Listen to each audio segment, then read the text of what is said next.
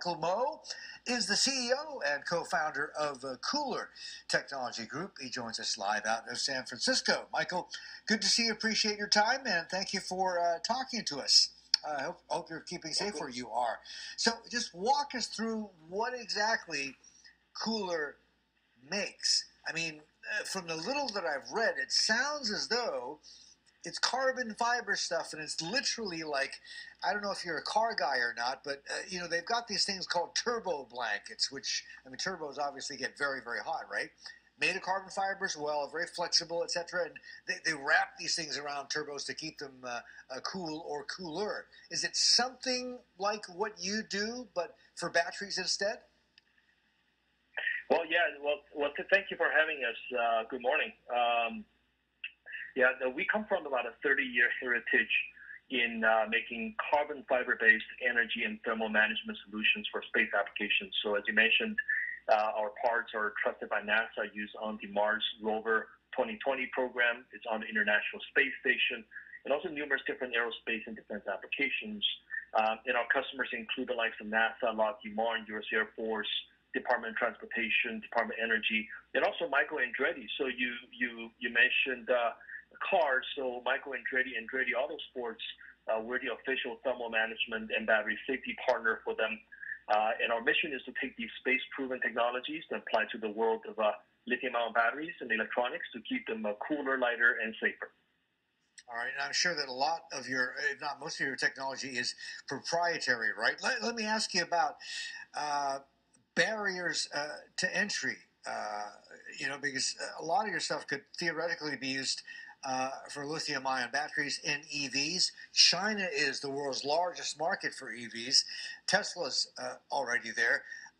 I'm wondering, what are the risks? I mean, I'm sure your stuff is copyrighted and patented, right? But what is the risk of somebody getting a hold of some of your products and reverse engineering it and doing it and selling it for cheaper? Yeah, well, we make the parts here in California. We have numerous different patents around the technology, and we also have a long relationship with our customers, regulators. For example, on the battery storage solution side, we're literally deploying the technology that's on the International Space Station for battery transportation.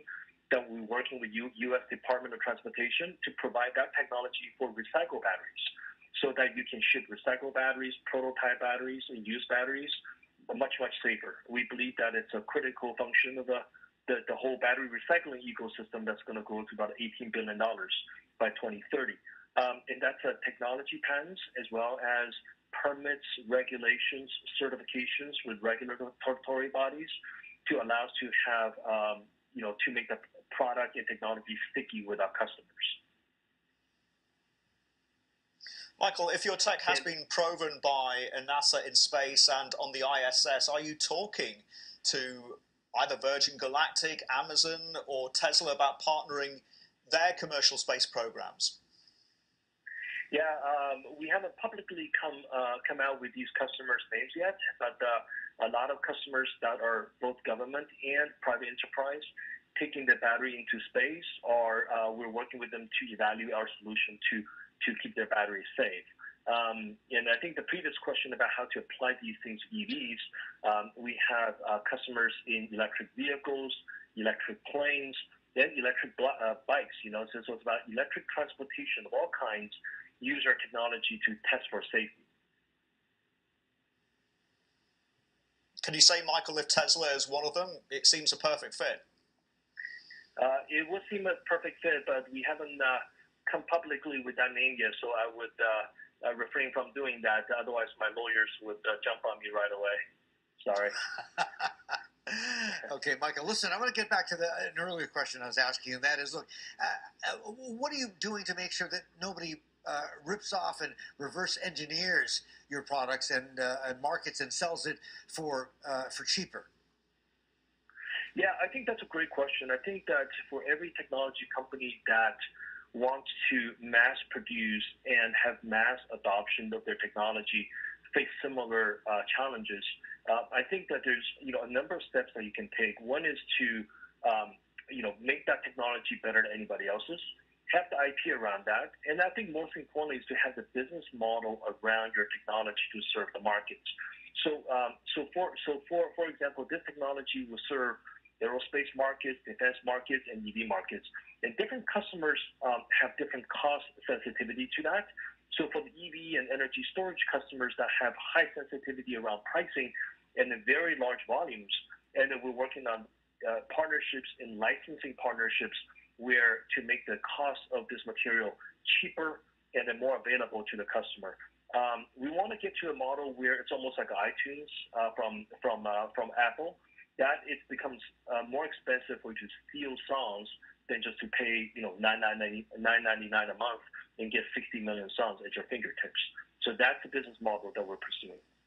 Interesting model. Michael, the challenge, and I know you're working on this, is to reduce the manufacturing cost and to scale up FTIM, fiber thermal interface materials technology, into mass production. Can you give us a sense of where you are on that journey, how you're going to achieve that, and what sort of price point you are looking at? Yeah. We've been doing a lot of work in cost down, starting from the space applications coming down to EV. I think it all starts with, the right people, the right experience to do that. This year we hired, we recently hired a president CEO that came from Jabil. He used to make iPhones in Asia. So definitely know how to, scale up manufacturing.